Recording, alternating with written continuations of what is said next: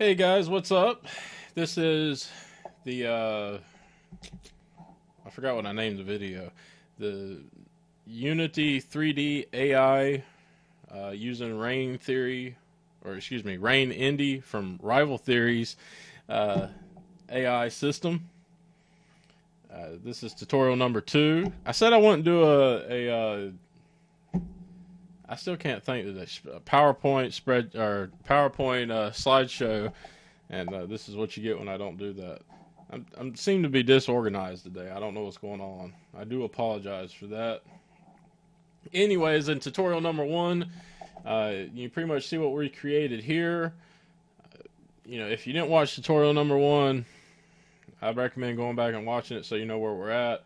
But we've got our character, our main camera with the directional light underneath it, a plane, which is the ground, and the last step that we did was create this new thing from Rain called Waypoint Route. How we did this, just in case you missed it, because I know I went kind of fast at the end, you can click on Rain up here in the menu strip, and you pretty much just create Waypoint Route. You left click on that, it generates a waypoint route. It's probably, it starts out called Waypoint Route, I think, or Waypoint Route 1 or something like that. I went over to the inspector and renamed it to Route 1.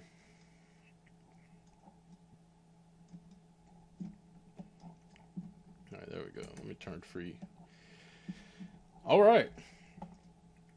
So over to the left we have our hierarchy.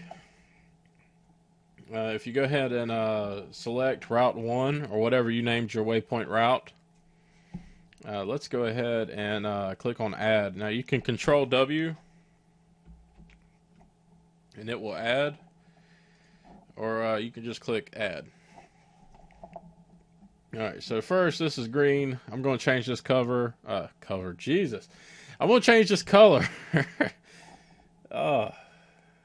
I'll change it to something we can see. How about pink?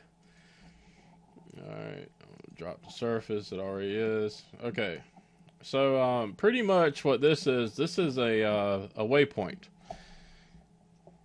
And each one of these is pretty much set at the location. And then once we add AI, or the brain, to our little ghost monster here, we're going to see exactly how this information is stored.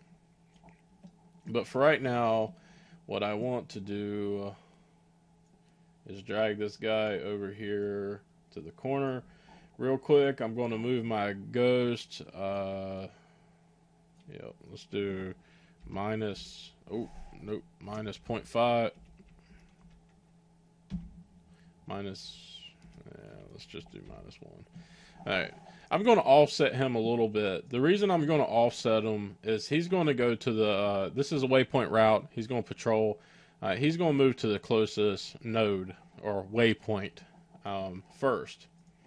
So I offset him a little bit because I want him to start off going left, and then I want him to ping over here, ping over here, ping over there, and then hit back over here, and then hopefully he'll bridge the gap. Another great thing about Rain is they really take the guesswork out of this. It's just simple. So I'm going to click on our waypoint 1 that we created, and I'm going to click Add, and you can see now that we have generated a new, let me go down here so I see my grid real quick. We have generated a new waypoint. So it's really that easy. It's incredibly simple. Alright, we're going to click Add again. I guess right here. Then we're going to click Add one more time. I'm going to get them to do something goofy. They're not really goofy. I'm just going to get them to walk a little bit so we can see. I think we'll be able to see right up to there. Let me move back just a little bit. Add again. You don't have to go this elaborate your first time around, and I really shouldn't be, but I really want you to see, or actually get a good inspection as we get him moving along. I don't want it just 1, 2, 3, 4. So I'm going to click Add again. I'm going to drop this one right down here to this corner. Okay, so that's a pretty gnarly path we've got. I'm going to go up top here and select all and just hit drop to surface. And that's going to drop everything nice and flush. The reason why you want this is that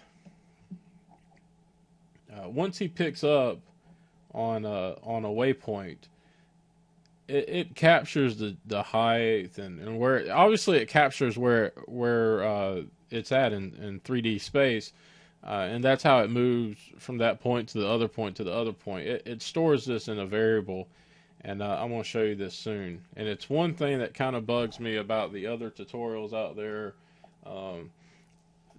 They're very, very good tutorials out there regarding this. Better ones than this, in my opinion, because I've been completely bird-brained the whole time. But they kind of go over that one subject that we're about to hit right now.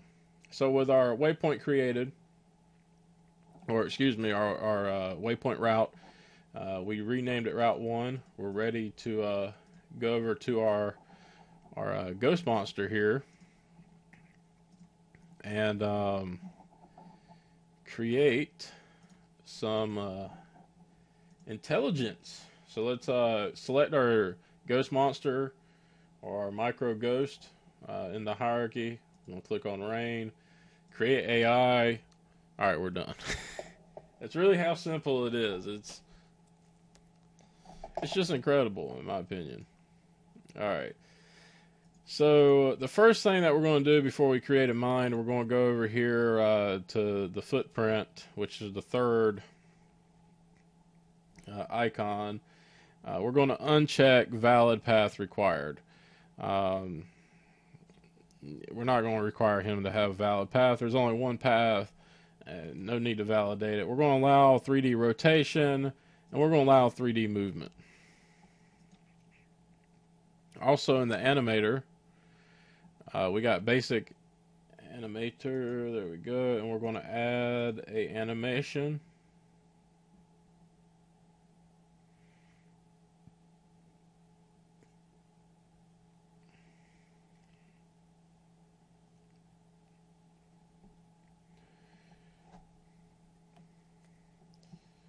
Ghost idle.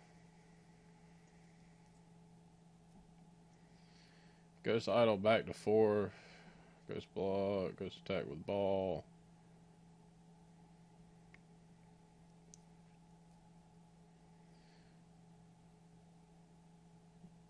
I don't think he has a walk. I guess if he's idling it, I mean, it's a ghost. He don't have any feet. I guess it makes no sense for him to walk. I'm just going to do idle hover. Idle side to side. Back to 4. I guess back to 4 would make a good moving motion, maybe. That makes sense. Alright, speed 1. So we added our motion, or our animation rather. Alright, so we're going to go back to the second icon where mind is. Basic mind. And behavior tree asset. We're going to click this right here. Excuse me. We're not, because we didn't create a behavior tree yet. Let's go ahead and get in that. This is the real, the meat of the potato, as some say, of rain. So let's click on this button right here, open behavior editor, and I'll drag it on over here from that other window. So this is the rain behavior editor, and you create behavior trees. And what a behavior tree is pretty much a tree system that does stuff in a tree fashion. It's pretty much, that's all there is to it. It's really cool, and we're going to create one now. So we're going to click over here to the right. We're going to click on create new behavior tree, and we're going to name it.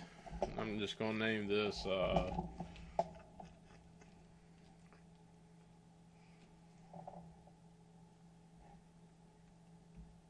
I guess I just name it Ghost. I was trying to think of a clever name, but I guess I'll just name it Ghost. Okay. So we only have 5 minutes left for this one. I really see now, I thought that I could create a straightforward tutorial without missing anything.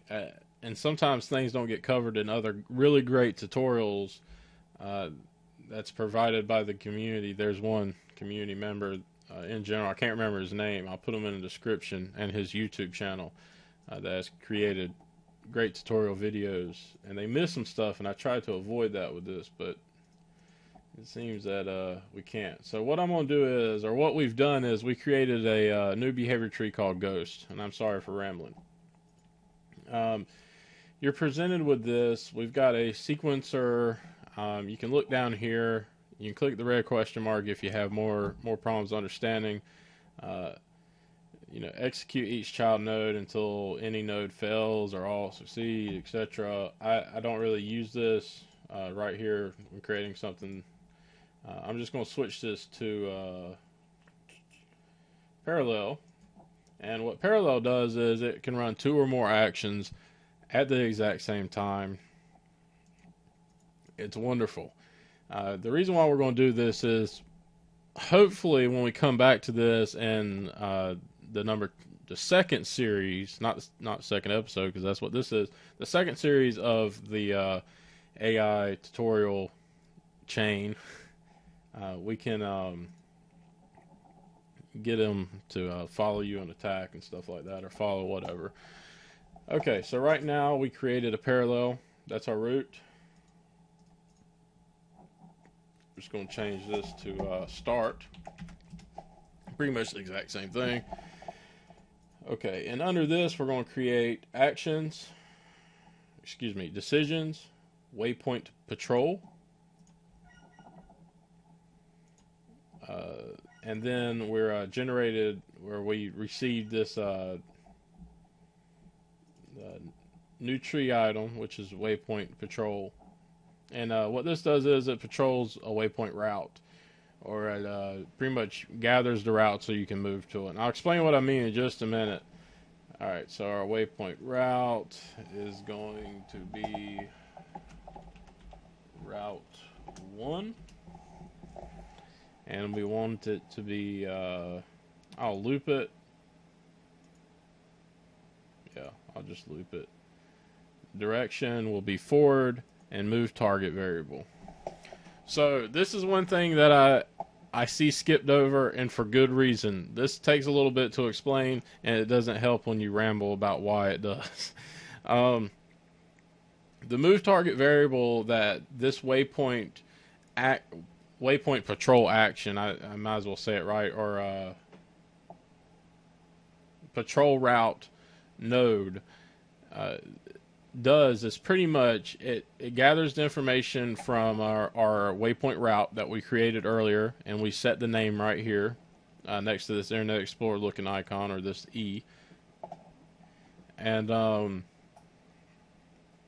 move target variable is something that the patrol route node over here stores for our move target variable. So I'll explain what that is in just a second, but just remember that this is a variable. Just like if you're coding something, if you're a programmer, you know exactly what I'm talking about. This is boring you. If you're not a programmer, just think of a variable as a container, and we're storing something in that container.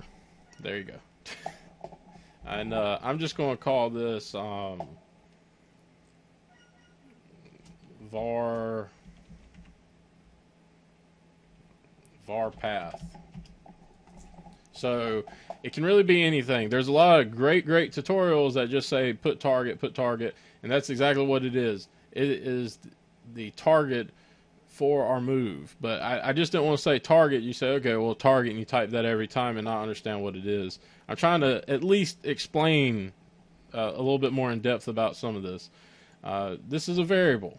And, it needs to be something that you can remember, I think, other than target everywhere. The target sums it up. But I'm just going to call this var path. How about this?